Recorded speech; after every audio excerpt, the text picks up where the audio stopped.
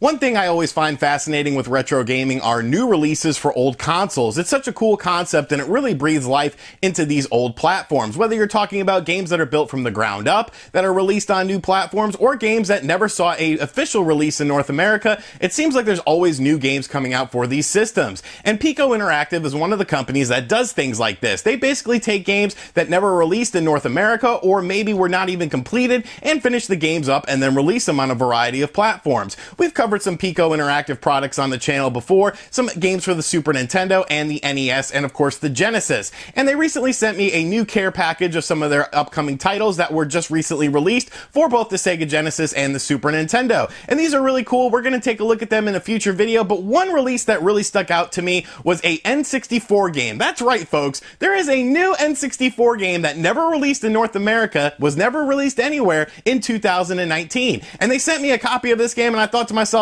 this one needs a dedicated video. We really need to take a look at this game. The game is called 40 Winks. Now, 40 Winks came out actually on the original PlayStation and was being worked on for the N64. It was near completion, but it was canceled right at the very end. Well, Piko Interactive got the license for this game, finished the game, and then released it on an actual N64 cartridge and in a new box. So I want to take a look at this game, I want to unbox it, and then show you guys some gameplay to see if it's a game that is worth adding to your N64 collection. So sit back, relax, make sure you subscribe to the channel, and let's check out 40 Winks, a new N64 game in 2019. Hey, RGT 85. Hey, Sean. Oh my God, it's Stevie Richards!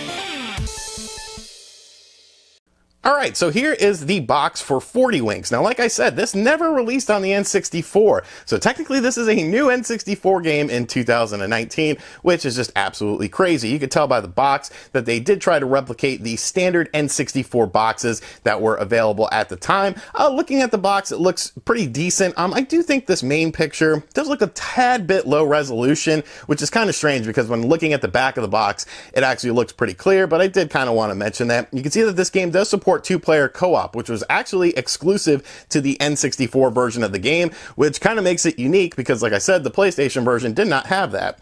Looking at the side of the box, you can see 40 Winks, and then the back of the box. Now, on the back of the box, you can see some screenshots for the game.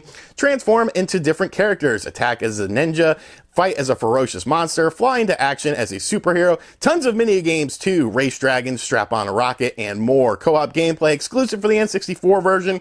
So the back of the box I think looks really good. The front of the box, like I said, looks a little bit blurry, but not too bad. So now we're going to open this up and check it out. All right, so we have the plastic off of the box. So let's go ahead and open it and see what you get inside. We have the cartridge, which we will compare to an original N64 cartridge, and a instruction booklet. Ooh, full color, very nice. I do like that. And you can see we have some of the story involved here, and then some gameplay tips. Saving and loading, this is a memory card game, what you see on the game screen. Nice instruction book. Obviously instruction booklets are kind of a lost cause nowadays in modern gaming, but that's a good thing. And let's take a look at the cartridge itself. And let's compare it to an original N64 cartridge. We have Ken Griffey Jr. baseball here. Clearly it's the same size. Looks good. Flip it over, same type of screws. Actually, they're different screws. This uses a screw bit, and this uses a different style of screw. But, that's fine. They're metal screws, it looks like.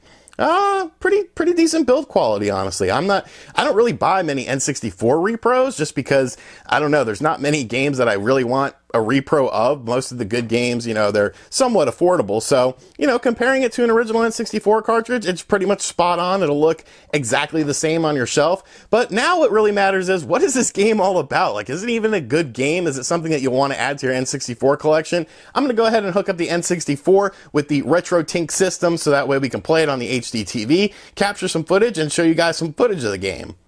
Alright, so this is 40 Winks on the N64. We are running it on actual hardware via a RetroTink and composite cables. If you don't know what a RetroTink is, I made a video on it. Basically, if you're a retro gamer, you need to buy one of these. It allows you to play pretty much any console on an HD television, but I did want to let you guys know this is via composite on actual hardware. Now, the first thing I noticed about 40 Winks has to be the audio in the game. Take a listen to this. It's pretty cool. But Mom, bedtime's boring. Yeah, there's nothing to do but lie here getting bored. Oh, hush. What about dreaming? What about it? Dad says dreaming is a period of elevated brain activity occurring during certain sleep phases. Elevated brain activity's boring. You really didn't hear many voice samples used like this on the N64, of course, because the system was a cartridge-based system as opposed to a CD-based system.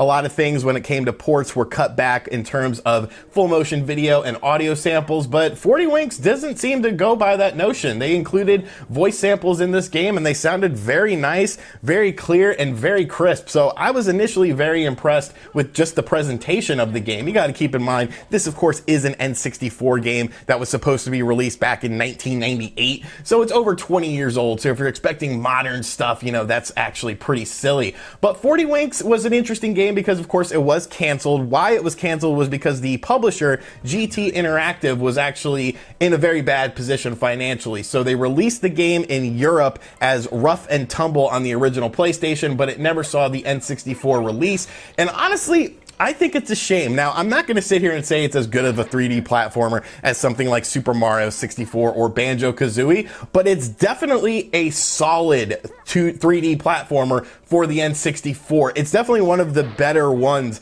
that I've played. You know, the N64 had a lot of different 3D platformers. You were introduced to a whole slew of new characters like Glover and Chameleon from Chameleon Twist, but I think this game actually has a lot going for it. There's a lot of deviances in the graphics. There's a lot of nice graphical effects as well. You can see that it is a collectathon. The Z's that you see up on the screen there, that's basically your life meter. You're collecting different Z's to keep your life meter up. The combat is pretty fun as well. You have a 3-hit combo that you can do by pressing the B button, A button jumps, and you also have a Z attack as well. That's sort of like a sliding attack. You can use it for different things. You can also jump and use it as a butt jump like we will see up here very shortly. But there's a lot of stuff going on the screen, and the N64 seems to be handling it pretty well. I enjoy things like the weather effects that you're seeing right now. They're very clean. They're very impressive. It's a very visually pleasing game. And of course, N64 games, you know, a lot of them struggled with controls because of the controller. I actually used a Retro Fighters controller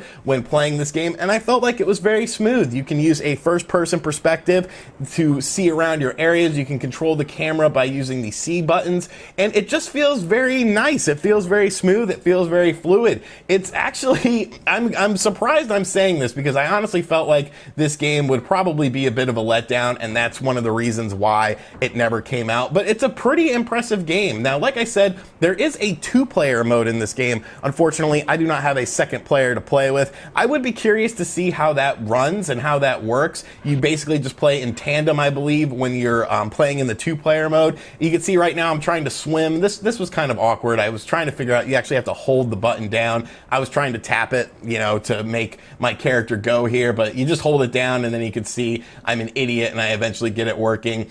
But yeah, it's a fun 3D collectathon. I really didn't plan on doing like a full review of this game because I didn't expect it to be any decent. You know, I expected it to be just sort of shovelware, but I'm actually pretty impressed with this game. I'm having fun with it. I'm definitely gonna, you know, play it some more and maybe actually complete it. I just wanted to see how the game ran to give you guys some impressions of the game, to see if it's an N64 game you'll want to add to your collection. I honestly feel like it is. If you enjoy 3D platformers, it seems like a really solid 3D platformer from the N64 era. Like I said, it's not as good as Super Mario 64. It's not as good as Banjo-Kazooie, but I would definitely put it in the upper tier of 3D platformers on the N64. And honestly, it's a shame that this game didn't release. I think it could have been somewhat successful as it has a nice aesthetic, it has smooth gameplay, and it has an interesting storyline. So let's go into my final thoughts about the whole presentation of the package, the game itself, and we'll see what So honestly, 40 Winks surprised me. I didn't think it would end up being a good game that I would actually enjoy playing, but here we are, and I'm enjoying playing this game. I'm definitely going to play it some more. I think it's really fun. I think there's some interesting concepts, and everything about the game just seems pretty polished, which you don't expect with canceled games that were from, you know, 20 plus years ago to be released on the N64, but 40 Winks is pretty cool. I do like the packaging of it. Like I did say, I feel like this image on the front is a bit low resolution, but I like the color manual. I think think the cartridge build is very good as well. It went right into my N64. It wasn't like it was too tight or anything. There was no problems with actually playing the game. The game does support both expansion pack, rumble pack, and memory card support. So all in all, a really fun game. If you like 3D platformers from the N64 era, you still play your N64, I think it's a game worth checking out. It's pretty impressive, and I am looking forward to playing it some more. So I want to give a thank you to Piko Interactive for sending this into the channel to check out. And like I said, I'm honestly pretty surprised with just how good of a game it is. Like I said, in the upcoming days, we're going to take a look at some Like I said, in the upcoming days, we're going to take a look at some Genesis and Super Nintendo releases that also came out, but I just wanted to give 40 Winks the time to shine because it never got a chance to shine back in the day, and honestly, it's kind of a shame. So let me know what you think of this game in the comments section down below. I'll have a link to Piko Interactive's website if you're interested in checking out this game and picking up a copy for yourself. And as always, thank you guys for checking out this video. If you're new to the channel, make sure you subscribe and turn on notifications. Check out other videos on the channel. Like I said, check out that video on the Retro Tink if you're not familiar with it, because it's an awesome device that I really love. And as always, I will catch you guys on the next video. Later.